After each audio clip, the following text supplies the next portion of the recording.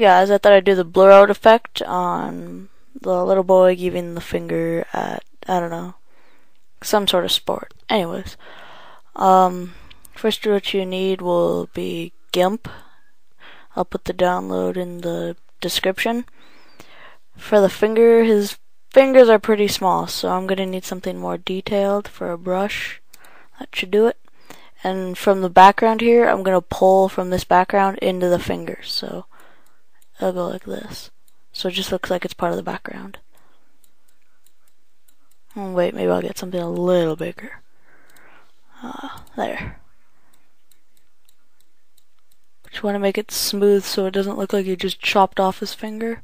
So it looks like it's bending down like all the other ones.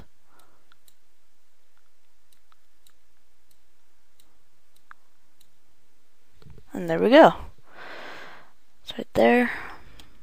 I thought I'd try and take out this part right here of the girls.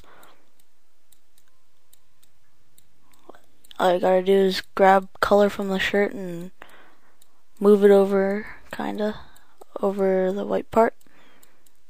And it makes it disappear.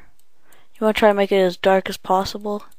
And the darker something is, the better you won't be able to see the smudges.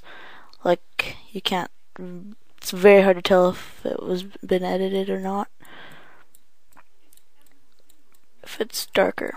If it was just white, you'd be able to see all the dark colors in the white part and stuff, and it wouldn't work out too well. So just kind of keep going until where you like it. See, now it's gone. Yeah. I'll try and bring out this logo. This is gonna be a tough one. I'm gonna need a way bigger brush than this. There we go.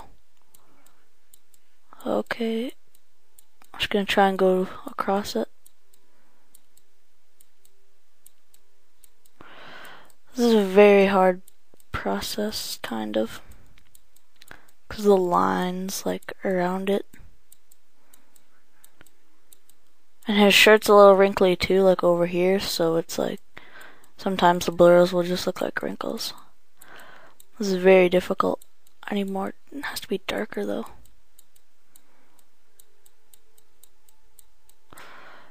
Yeah. So you basically just pull from the sides and bring them in. Ooh, that's not good. Hold on. Try and stay away from any, like, different colors from the sides. Like, I accidentally went like that and pushed some of that white into it. And I'm trying to make it as dark as possible.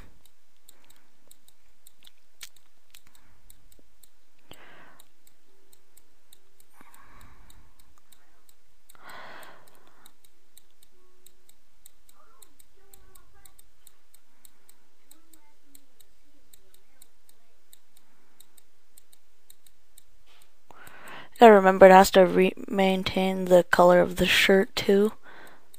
That's why you want to kind of keep. There we go.